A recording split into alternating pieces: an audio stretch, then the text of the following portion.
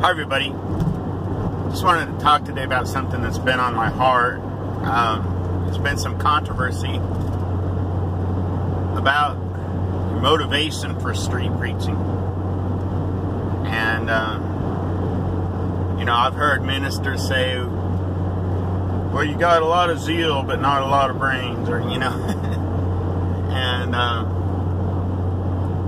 in Galatians 4, it says it's good to be zealously affected towards a good thing. So,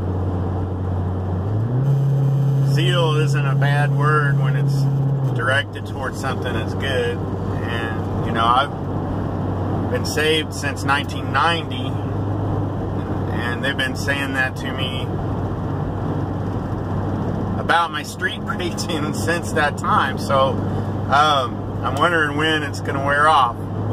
When's the zeal going to wear off? I go through dry spells. I go through times where I've even kind of backslid on God and not did any street preaching. And then every time I get fired up for Jesus, every time I just feel His presence, I'm just compelled. I just can't help it. Well, Jesus told a parable of the two sons. He said the father asked the two sons to go work in his field. One son said, "I'll go, sir," and he didn't go. The other son said, "I'm not going," but he ended up going. Jesus said, which of the two sons did the will of his father?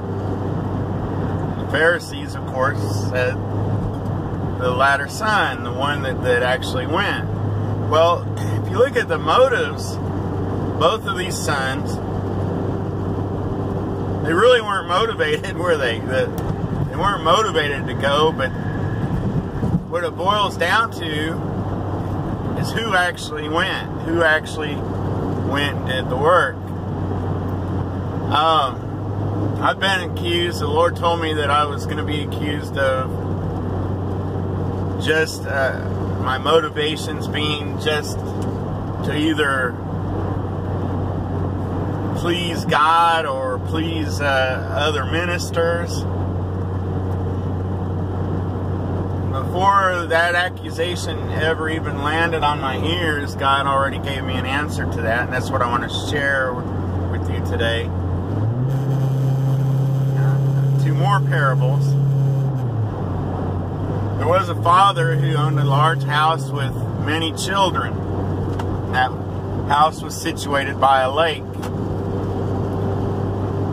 The father and mother had to go into town on some errands. They left a list of chores for all the children to do. Well, the children were like, we'll do the chores later. Well, Mom and Dad's going to be gone all day. I'm going to go swimming in the lake. They took the Dad's rowboat out onto the lake, out into the deep end where they knew they weren't supposed to be, and they were out there paddling around in the water. Well, one of the children stayed home and was doing his chores. He walked over to the bank and he started bragging. I'm doing what I'm supposed to be doing, and you guys are just, messing up. When Dad gets home, he's sure going to be mad at you, but won't he be happy with me? We've all had seen a child like that, right? If you grew up in a big house, I didn't grow up in a big house, but I experienced other kids like that at school, and nobody wants to be that kid. And in a way, that's what I'm being accused of being, that kid that's I'm doing what I'm supposed to be doing, and Dad's going to be mad at you. You better start doing your chores. That's what I'm being accused of, and the Lord said, no, that's not what's happening. The Lord told me, here's what's happening. The kids disobeyed the father and went out to the deep end of the lake on the boat, accidentally flipped the boat over, and they're drowning. Another son that stayed home to do his chores, he ran out with a pole to start trying to pull him in, and reaching out there, and he's reaching out to try to grab his brothers and sisters who are drowning and drag them to safety. He's yelling at the other brother that's still back there sweeping the shed out to come help. That other brother is like, well, I don't want to, I want my motivations to be right. Look, people are drowning, people are dying. Their trespasses and their sins. Dad, when he gets home, he's not going to care what your motives were. He just wants you to help. He wants you to help save his children who are drowning.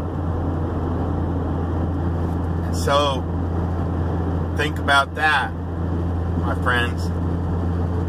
If you question my motives, I look around me and I see my brothers and sisters are drowning. I could care less what other people think of me. I could care less if anybody pats me on the back. It's not about that for me. My heart is truly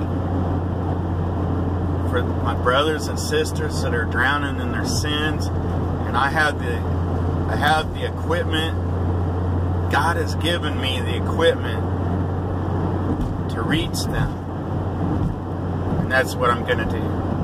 Thank you for watching. God bless you. Under the law, we've broken the entire law. We're lawbreakers before a holy God. He's alive. He's alive. He's alive, and I'm forgiven. Heaven's gates are open wide. He's alive. He's alive. He's alive.